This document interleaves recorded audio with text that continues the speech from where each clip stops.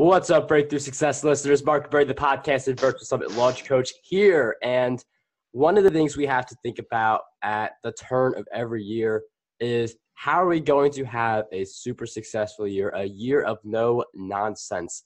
Well, our guest is writing a book around this idea, Year of No Nonsense. And in addition to that, she is an author, podcaster, speaker, four-time IRONMAN Triathlete, and coach. And something really inspiring is that after she completed her first Ironman, she set out to show women and men that they could do anything in the body they have right now. Her new book, The Year of No Nonsense, teaches readers how to get over themselves and on with their lives. Our guest who joins us for this episode of Breakthrough Success is none other than Meredith Atwood. Meredith, welcome to the show. Thank you. Thank you. How are you, Mark?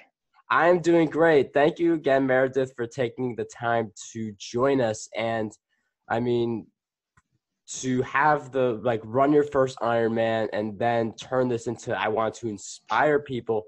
I'm wondering if you could share a little bit of where that came from and how you've been able to inspire others so far.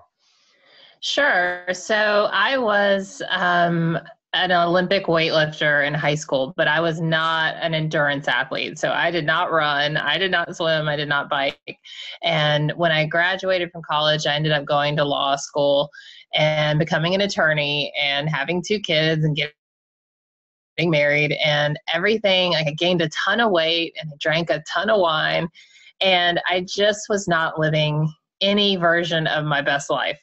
And I came across the sport of triathlon by complete accident, and I did my first triathlon weighing like 230 pounds. I just did it in the body I had, and I was hooked. I was hooked because it felt like something that was so impossible to do, especially as I was, but it just changed me. And so I started blogging about it, and then ended up going and writing a book about how to do triathlon for a busy mom, a busy woman, someone who isn't very fit or needs to lose weight. And so that was my first book in 2011, Triathlon for the Every Woman.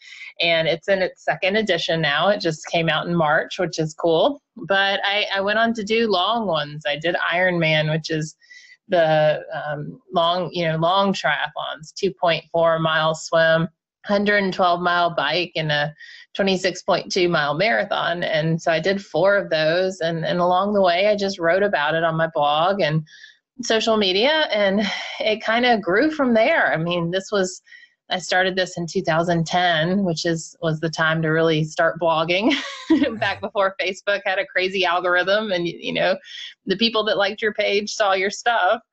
And so it just kind of grew from there. And I've been really fortunate to be able to leave the practice of law. I left being a lawyer about 2 years ago and to pursue this career as a writer and a speaker. So I'm very, very fortunate in that regard. And one of the things interesting about your story is that you did your first Ironman where you just want to see how you would do it as you are. And I feel like there are a lot of people who, whether it's a race or some kind of a physical event, they don't want to do it because they don't feel like they are ready. And I think part of having a successful year is you don't have to feel completely ready. You just have to start. So I'm wondering what got you to start and then be able to complete your first Ironman? Yeah. So I knew that I didn't like where I was, and I knew somehow deep down that if I waited, that I would never get going, because I always had this goal that I wanted to be a certain weight. When I get to a certain weight, then I'll be able to run. When I get to a certain weight, then I'll be able to wear a bathing suit. And I realized that if I would just go and try to do whatever I wanted to do as I am, it might be slower. I might fall down, but it doesn't really matter what size you are. You're still going to fall down sometimes. And so I just had this sense that if I waited, I would lose courage. And if I waited, I would lose momentum. And so I've kind of, out of that, I developed my mantra, like my trademark is just keep moving forward, which is just what it means, one foot in front of the other, always looking to better yourself, but to keep moving forward, but start where you are And the funny thing is, I always had this weight in my head. I was like, if I weighed 180 pounds, because I'm a big girl. I used to be a weightlifter. I'm 5'8". 180 is like fine for me. And it's so funny because I did these 4 Ironmans, and now I do some CrossFit and weightlifting, and I'm decently fit. But I'm still not 180 pounds. I'm like 184. And so it's just funny when I look back on the last 10 years, if I had waited until I got to that erroneous 180 pound number, none of what has happened would have happened. I'd still be waiting, even though I'm the fittest I've ever been right now. So yeah, you got to start exactly where you are, because there's only progress to be had. And Meredith really strikes on an important idea where she felt like, she had to be a certain weight number. And sometimes you can feel like you have to have a certain status or achieve a certain thing before you can move on, before you can do what you actually want to do. But I think this comes to the idea of being flexible with the approach. So you may not feel like you are ready right now. You may feel like you want to have a certain status first, but there's only one way to really get to where you want to go, and that is putting in the work. That is going out there before you truly feel like you are ready. And I think that's part of the reason why people don't have a successful New Year. I think a lot of people, they may think that, I'm not ready, or they have a single setback and then they're done. So yeah. How can we go into a new year and actually go after, have this year of no nonsense, as Meredith likes to call it? I think you have to just have the right mindset. Like you said, if you wait until you're ready, you just got to go with what you have right now. Like when I wrote my first book, I pitched it to a few publishers and it was a no-go. And so I self-published it. And then the second edition was picked up by a traditional publisher, because I really spent the time and the money and the energy making that first self-published book like a really good quality book. I had an editor. It was, it definitely improved exponentially when I had the new version come out, but I really worked hard to make sure it was the best I could do. And I think when you're looking at a new year, you have to just ask yourself the question, like, how can I just do the best with what I have, the resources I have? How can I work hard and really take every day and make sure I'm squeezing out all of my potential? Because at the end of the day, it's about you. It's up to you. No one's going to do it for you. I have a saying in the book: no one is coming for you because they don't know you're missing. Like, no one is going to come save you. You have to save yourself from whatever it is, whether it's your own nonsense or getting out of your job, getting out of a bad relationship. You have to take charge of your life. And so everyone likes New Year's because it's a chance to flip over, turn a new leaf and start fresh. But the idea with the year of no nonsense is you can have your year. You can start it whenever. You can start it right now, exactly right now, and you can change your life. And it doesn't have to be fitness. It can be anything. But we do know, there's enough research out there that tells us you've got to have good personal health, whatever your definition of health is. You've got to feel good if you're going to do good. And so I think starting with your health is always a great place if you just don't know where to start. Health is definitely a really key area. It's going to positively affect your productivity, make anything else that you want to do much easier for you to achieve. And a key point Meredith has been mentioning is you have to take control of your life. It's not like someone else finds you. It's not like someone else leads you to the promised land. You get there. You could know people who help you along the journey, but we'll use running in this example. You could have people who help you, give you words of encouragement, tell you different ways to run fast, but at the end of the day, you are the person who has to actually run. So right. I think we get better at taking control of our lives instead of looking at outside factors and being quick to make excuses and shift responsibility away from us if things don't work out. Right. So what we have to do in order to take charge of our life is see the truth about ourselves. We have, so many of us are spending time blaming other people, and sometimes rightly so. Sometimes other people are cause of our problems. However, we have to see the truth about ourselves. And I think in this current culture, which is all about like self-love and accept yourself as you are, which is not a bad thing, but I think it comes with a caveat. If you're not happy as you are, where you are, in the position you are, you have to see the truth about where you are. And if you're not happy with your weight, your fitness, your job, your relationship, look at the truth about it to you. Like, what is true about the situation? And then once you see the truth, you have a choice to make. Do I stay? Do I go? Do I leave it? Accept it? Whatever. I mean, you then, the ball's in your court. And sometimes we say, oh, but I don't have a choice. There's always a choice. It may be the choice between two really not so great things, but you always have a choice. And when you see the truth about your life, you can then choose. You can choose what to work on. You can choose where to go. You can choose to stay or go or quit your job or get a new job or start a side hustle. All of these things become your choice. And then at that point, you can decide, do I want to spend my energy and time doing this thing? Do I want to spend my time creating this new business? There's a lot of options, but until you open your eyes and start where you are, you're never going to be able to get anywhere. And Meredith brings up a really great point where we are making the choices. If you want to binge on video streaming, that's your choice. If you want to spend the extra hour to grow a podcast, to be interviewing people, to be making that kind of impact, that is also your choice. And I'm not saying that you have to be perfect every single time, but it is good to more often make these kinds of choices that are going to help you towards your goals and allow you to become a better, healthier person. So I think part of the issue is that people may know what the right choice is, but they may not necessarily make it because the right choice could be hard, it could be difficult, it could involve a lot more work than just sitting on the couch. So I'm wondering if you could share with us, how can we get better at making the choice that we know is right?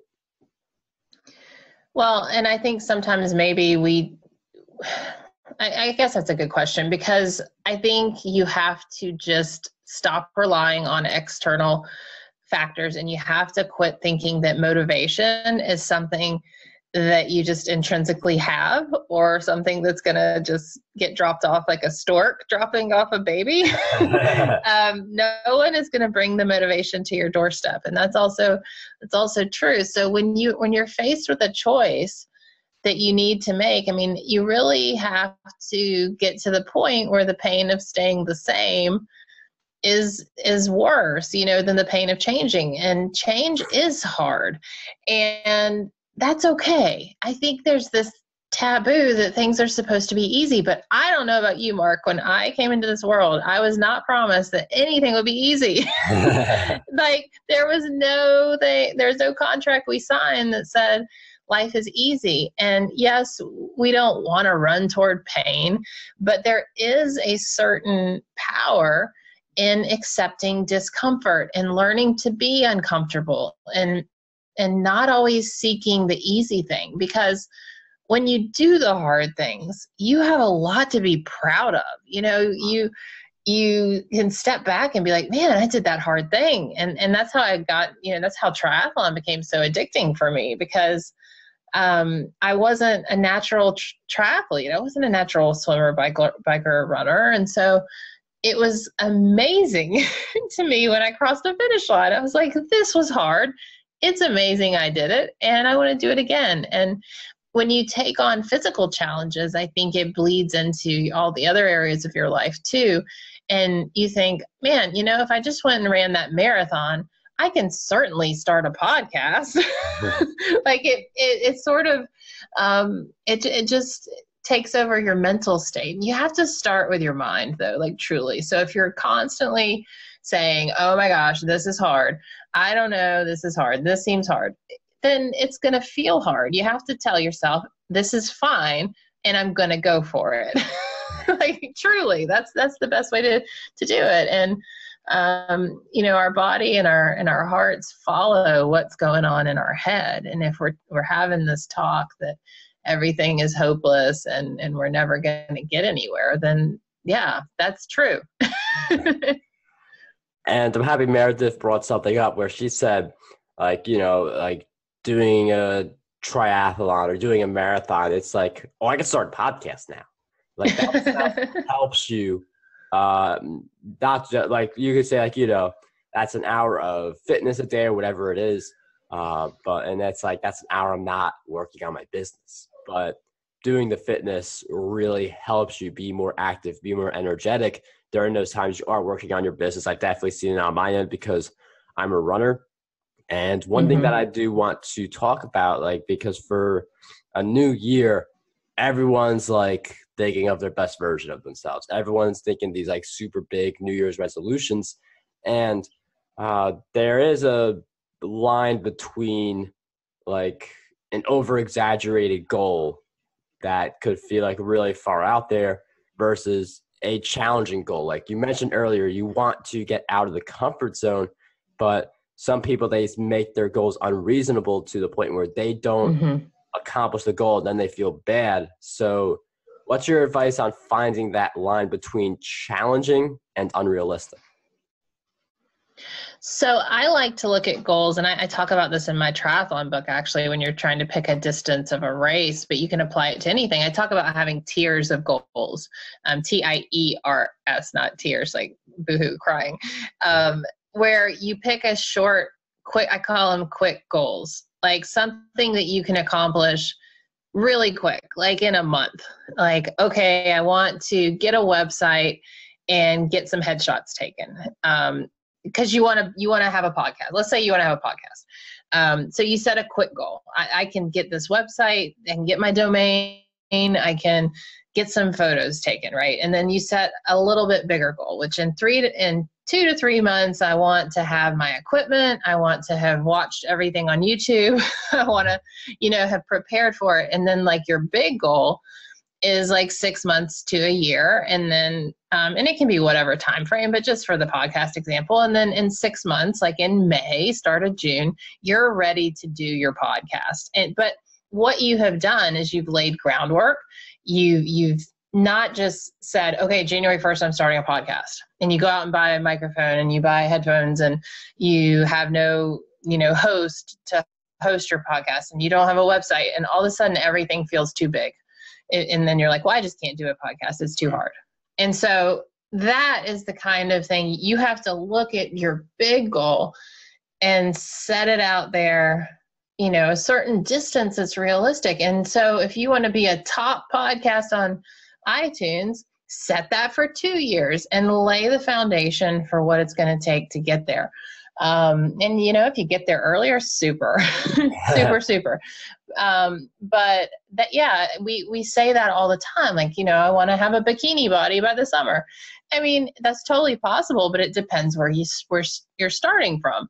And so, and I think a lot of times if we've had a life where we've constantly not met our goals, we then set these goals that are so extreme, almost like a self-fulfilling prophecy, to affirm the fact that we don't have any self-confidence, like that we don't think it's possible to succeed. So if you set this goal so big and so soon that it's virtually impossible to tackle, then it becomes an excuse for even trying. And so setting goals is very, very important, and the way you do it is very critical.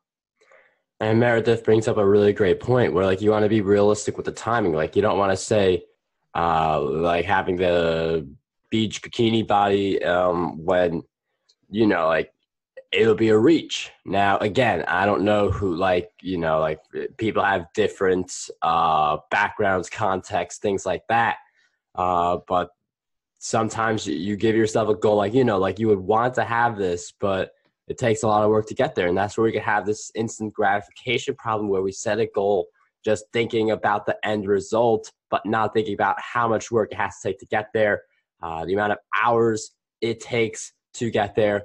And I mean, also when it comes to like setting micro steps along the way, like for the podcast example, being best in iTunes in 2 years, like those smaller things, like learning how to host a podcast, learning how to like get the hosting for your podcast, and learning how to generate revenue with your podcast. There's so many little steps that go into this whole process of goal setting, and then being realistic with the time frame, where maybe you set it a little further in advance, but you actually get it done because you're real with yourself. Right. But I also like the concept of manifesting and really keeping that big finish line in mind, because I think that that's, very positive to have that, to write those affirmations. I'm going to be, or I am a top 100 podcast on iTunes. Like, write those affirmations, see them as if they're true. But then work your tail off to make them true. And I think that's where sometimes the disconnect is too. You don't want to just say, oh, this goal is so big, I'll never get there. Like that's self-defeating. But so there's like many layers to, I think, breaking through the success, like many, many layers. And if you fall down at any stage of it, it really is a hindrance to the big goal. And I mean, it is good to write these big goals down because it gives you this idea of what's possible, this grand vision. And Meredith mentioned earlier, like, have a plan. Like, don't just like write the goal down and end there. Like, write down how are you going to get there? What steps are you going to take? And when it comes to like a bigger goal, like a 2-year goal, for instance, that's going to be something where you're going to have to write that plan multiple times. No one really writes a flawless, perfect plan for a long-term thing. This is the plan. This is how I'm going to get there, but you make adjustments along the way. And then by making those adjustments, you actually develop a complete plan through a lot of revisions that gets you to where you want to go. Right. And I know your book, Year of No Nonsense, is available. So we'll definitely be linking to that in the show notes for everyone who wants to get their copy. I definitely recommend it. If you enjoyed this episode, I mean, definitely go get Year of No Nonsense, because that book is just an expansion of what we've covered. But I'm wondering, Meredith, if you could share with us where we can continue following your work and journey. Yeah, absolutely. So I am everywhere as Swim Bike Mom. So when you think of that, think of triathlon, which is swim, bike, run, but just insert mom instead of run.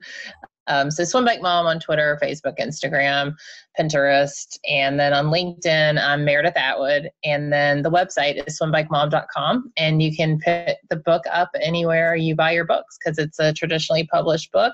So it has distribution nationwide, and it's independent bookstores, Amazon, and it will be in stores and Target and Walmart in the new year. So very exciting about the book. Yeah.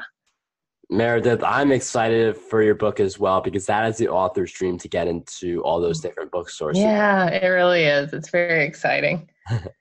I mean, yeah. So again, congrats on the book. It's definitely really exciting. Definitely make sure you go grab your copy of the book if you enjoyed this episode. But Meredith, once again, thank you so much for taking the time to be on Breakthrough Success. It was such a pleasure having you on the show. Thank you, Mark. I appreciate it.